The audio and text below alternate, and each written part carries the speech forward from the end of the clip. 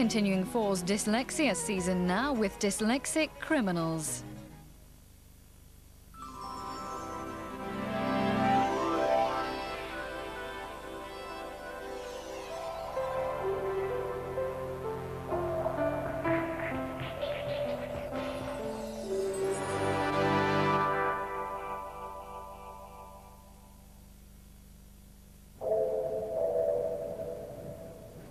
Sitting here, thinking how time's gone by. Oh, how I want to break down and cry. But I can't, I need to keep my cool. Or the wiles in here will call me a fool. Still sitting in this lonely place, still trying to keep the place. I know one day the door will open. For that day I am hoping. Polmont Young Offenders Institute near Edinburgh houses over 400 teenagers from all over Scotland. Many of them started offending while playing truant from primary school. By the time they came to Polmont, they were seasoned criminals. Currently serving a 2-year sentence for assault and robbery. For death by dangerous driving. For housebreaking and drugs. For serious assault, permanent disfigurement, severe injury. Car theft. Car theft. Car theft. Misuse of Drugs Act. Assault and robbery on a shop. For assault. I've been a bad boy. Now some of Polmont's inmates have agreed to take part in a unique study. It's to be conducted by 2 leading dyslexia specialists from Edinburgh University. OK, the gate's open, sir, if you'd like to come down. Jane Kirk and Gavin Reid believe that undiagnosed dyslexia may be a significant factor in leading to juvenile delinquency. There is a body of evidence which suggests that dyslexia is fairly prevalent in young offenders, but there's some people who refute that and say it's no more prevalent in the prison population than it is elsewhere. To settle the dispute, Jane and Gavin are going to test a random sample of 50 of Polmont's inmates. Using state-of-the-art computer software, they can diagnose dyslexia with a straightforward 15-minute test. What are you expecting to find today? I would think about 8. And that's quite a lot. 8 out of 50 would be quite a high percentage. I think it would be more than that. I think 14, 15. This test has never been done in a prison before.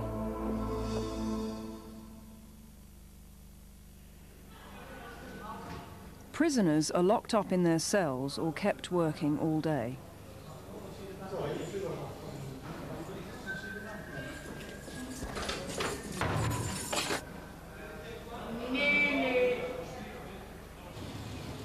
Cleaning is one of the vocational training classes on offer. An attraction of the class is being allowed to graffiti on the walls. The downside is having to scrub it off with industrial cleaner. Before the computer screening, the prisoners were asked a simple question.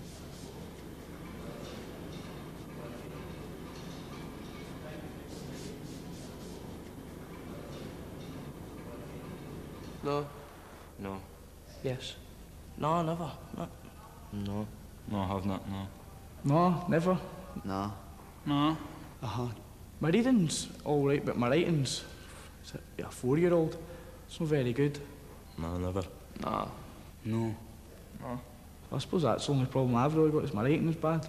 I don't know if that's because of dyslexia.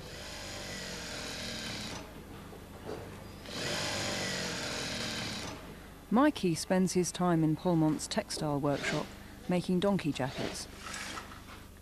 His first arrest for vandalism was at the age of 8. A social worker was appointed to help him cope with problems at home and school. He hated primary school and was unruly in class. Remember kicking and screaming and holding on to the desk when I tried to pull these out? That's about the furthest back I can remember. It was about primary 5. It's for no working, no wanting to work. It's acting an idiot, basically. Despite his problems, Mikey was never diagnosed as dyslexic, and things went from bad to worse. I just sit there and do nothing. I'd just start an argument, just get sent home. Stupid now, but that's who I was back then. Mikey felt humiliated inside the classroom. But in the playground, the tables were turned. I was a bully, but so were they. They looked down on these when I couldn't do a stupid wee sum. I'd get the odd wee remark. It was different when it came to playtime and I was smashing them and jumping on their head. They weren't so cheeky then, know what I mean? So in a way, both are sort of blame. I'm not really sorry for what I'd done. I think they deserved it, every one of them.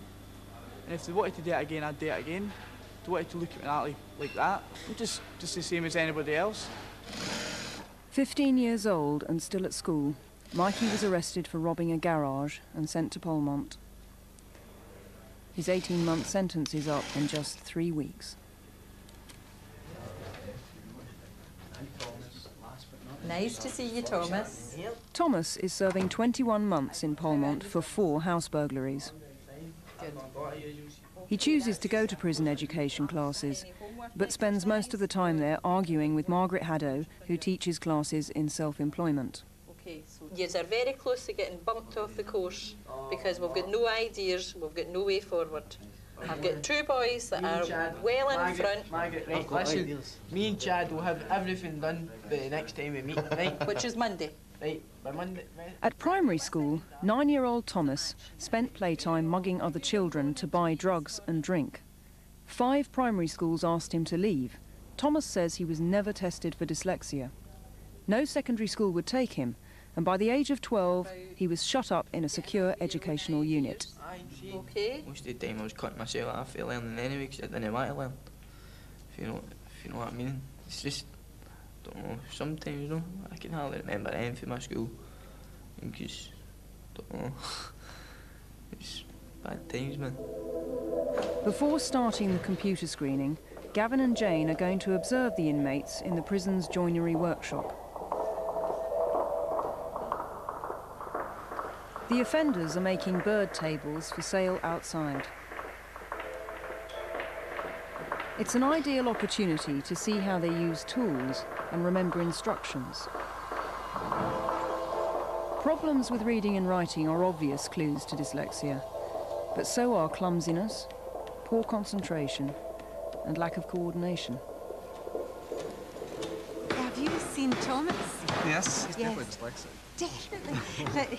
The thing about him was, you can see he's right-handed, right with his right hand, but he was sweeping with his left hand. I was watching yes. His sweep, and actually even his gait. Yes, that's right, yeah. Now, I started to talk to him about it, and he's asked a lot of good questions. I think he's very bright. Yeah.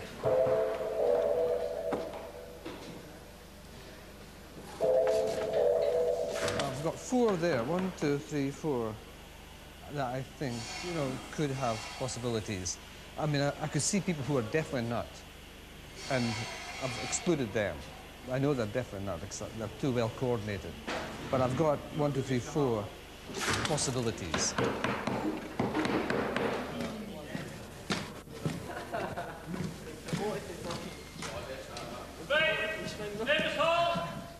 The suggestion that there could be a higher rate of dyslexia inside prison than in the outside world meets with open scepticism from the head of education at Polmont, Les Wiley. I don't think you'll link directly dyslexia with major criminality statistics. I would hope the screening would show it's just normal of what's outside, to be perfectly honest. If you were to pick 50 people from society in general and screen 50 people, I would hope to see parallel results, to be perfectly honest. If Les Wiley is right, the computer screening will pick up between 2 and 5 dyslexics from the random sample of 50. It's time for the computer screening to begin. The offenders are tested in groups of 6. The highly sensitive computers have been programmed to tell the difference between someone with poor reading skills and a genuine dyslexic. The computer test comprises 100 simple questions and takes just 15 minutes to complete. Jane is watching for behavioural clues.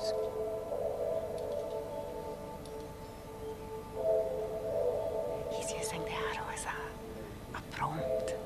Harry is serving 9 months for handling stolen goods. He mouths the words as he reads, a classic sign of dyslexia. Do you write with your left or right hand? James, a burglar on a 2-year sentence, must read the questions out loud to understand them. That's another sign of dyslexia. In the past, teachers have told him he's not dyslexic, just stupid. Do you often try to find people you can enjoy talking with? The first group has completed the screening.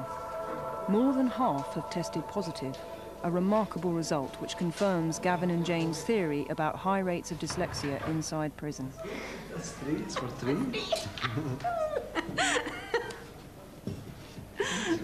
Yes, yes, yes. Another group are ready to take the test. We're off for the wing. Thomas is struggling. We suspected all along he was dyslexic. He's taking a long, long time to process both the reading and the thought processes.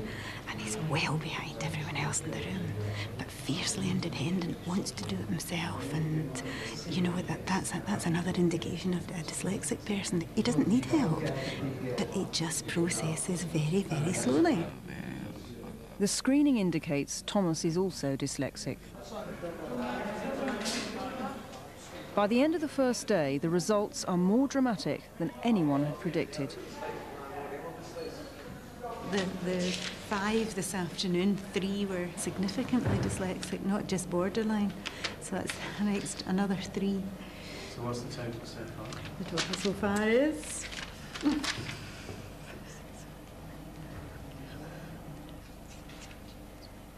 19. 19. So if we don't get any more, that's 38%.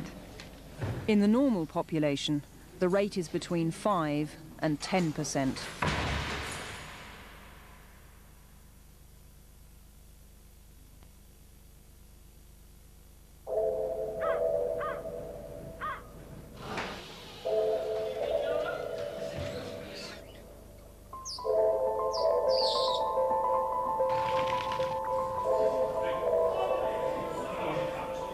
Stage 2 of the Polmont study is an in-depth educational assessment with some of the prisoners who have tested positive for dyslexia. First, Gavin assesses Thomas. I'd like to do just a few minutes of spelling, which won't take any more than a few minutes. Okay. Museum. Museum. Oh, yeah, good that. Do you want to try? Oh. What does it start with? An MU. Mm-hmm. Well, just put down MU and see if you could finish it. It's a difficult one, Thomas, so don't worry. Next, Gavin asks a series of questions designed to evaluate Thomas's comprehension. Good. Right, let's try the next one. What is the thing to do if you find an envelope in the street that is sealed and addressed and it's got a stamp in it which hasn't been used? Open it. Okay. And what else? Anything else you? Read it. I'm going to say some words to you. I want you to tell me what these words mean. Okay? Do you know what compassion means? Compassion. To love. Yes. Okay. They're all the same as those Then it's building blocks to test his visual spatial skills. I don't want to do this, man. This ain't nippy, man. This is things psychiatrist do. Here it is. Despite his reluctance, Thomas can find the patterns in the blocks very easily. Dyslexics often have strong visual skills and a talent for solving problems. Right. Okay, that's excellent, Thomas.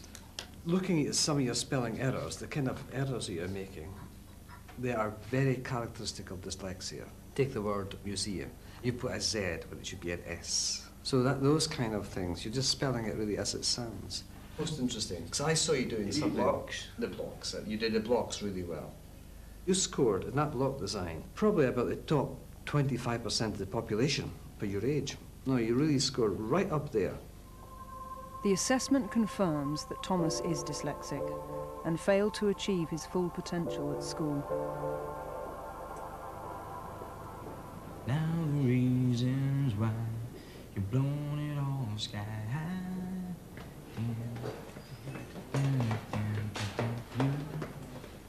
Mark's a talented musician, but he too failed at school. couldn't like do the written assignments and that, and I just gave up, man. Marks served 7 sentences for drug-related assaults, fighting and theft.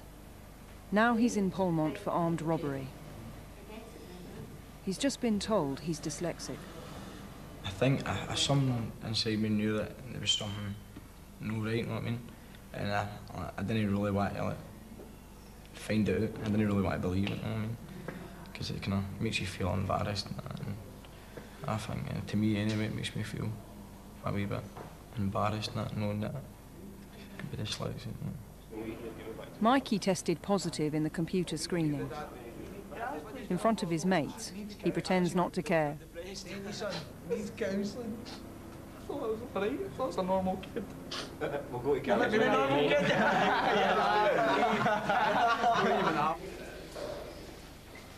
Now, it's time for him to see Gavin for an in-depth assessment.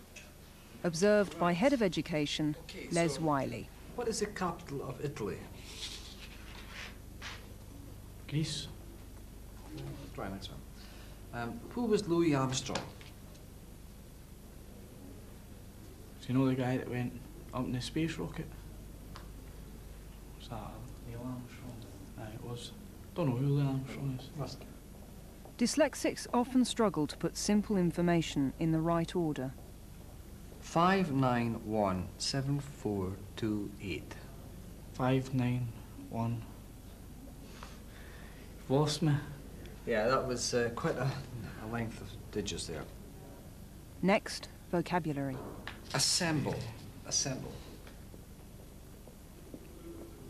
Like putting things together. Okay. Sentence. Sentence. What I'm doing now. Any other meaning of a sentence? Like a story, like a line in a story. Yes, absolutely. Well done. Mikey's had lots of educational support, but this is the first time dyslexia has been identified. He's upset it wasn't diagnosed earlier. I feel cheated. See, a few years of my life, see at school. I think that's fair. So I went through hell at school, you know what I mean? Can I just say something which I think is very important, and that is that you've got to really look upon dyslexia from now on as a positive thing. In other words, a good thing. You've got to try to say, right, okay, how could I move on from here? All I can think about is when I was at school and I couldn't do as good as I'd done, and, well, you're quite and right. they never done a wee thing, like something, just a wee thing on a computer like that, and it tells them I'm dyslexic. They couldn't even do that at school for me. The last inmates to be tested are told their results. Dyslexic. It is borderline dyslexia. So you're very slightly dyslexic. Some of the questions were a bit nippy. I kept asking a couple of questions over and over again, like about handwriting, what ball you kick a foot with, what foot you kick a ball with. It says that you are dyslexic, that you process the information in a different way. Did you? Did you? The questions were easy enough, and it was pretty relaxed as well. I enjoyed doing it. And, well, I got diagnosed with dyslexia and all that as well again. Ryan, sentenced for armed robbery, is bitter when he's told the news. You not feel that it really explains some of your difficulties? Well, if that's the case, why wasn't this fixed before now, given the opportunity to do something about it? You know what I mean? It's a shambles, and it shows you the society we're living in, doesn't it? That's not right at all. It's very true. The study is complete. All the volunteers have been tested, and the final results are in. 25 out of 50, that's half our random sample, have been diagnosed as dyslexic. It's an extraordinary result. Far higher than I ever expected. I mean, I said probably 14 out of 50. Said about 8. So, in fact, they're staggering, really. Hi guys, my name's Murdo. I'm wanting to take a group picture of the lot of you, okay? And The 50 Polmont volunteers gather for a commemorative photograph. The study suggests that undiagnosed dyslexia is linked to juvenile delinquency. I'll get somebody to kneel at the front and 6 of you to stand at the back. So just follow me. Figures show that 82% of Polmont's inmates were truants, 83 were suspended from school, and more than half were expelled. A lot of these boys have been almost written off as failures at school. So they wind up the teacher, they wind up their peer group, and then they're excluded from school, and then they're on the slippery slope into either truanting or being criminals. Right, guys, can you break it up a wee bit? Just one of you come forward. In 1998, the Metropolitan Police found that truants committed a third of all burglaries and car thefts, and almost 40% of all muggings. Oh, it's a cycle. If you start failing when you're 6 or 7, is there any chance when you're 14? By that time, you'll have failed many, many times over. If their dyslexia had been diagnosed in primary school, perhaps some of these young offenders would not be in Polmont today.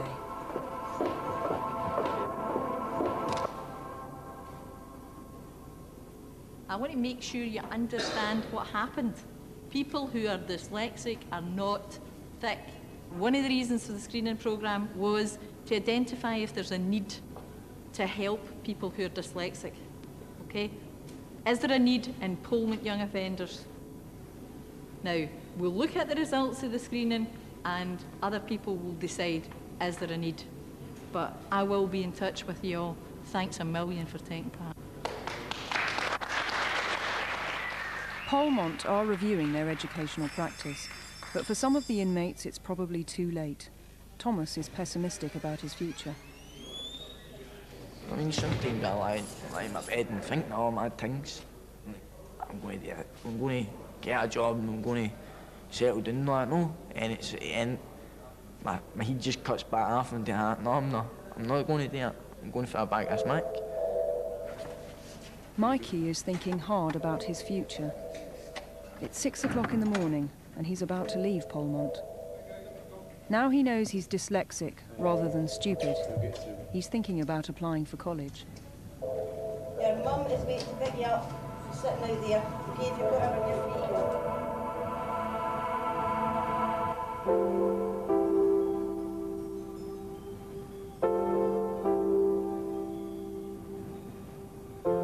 If I do go to college, I'm going to have to probably get help on some things. There's no point trying to hide it. It's been a big shock. I think it's been a shock to everybody. Polmont is just one of Britain's 19 young offenders institutions. The results have major implications for both the prison and education systems.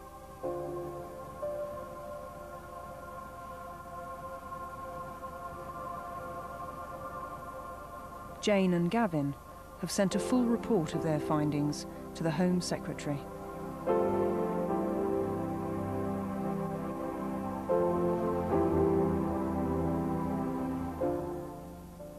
Four's dyslexia season continues tomorrow and across the week starting at 7:55 after the Channel 4 News.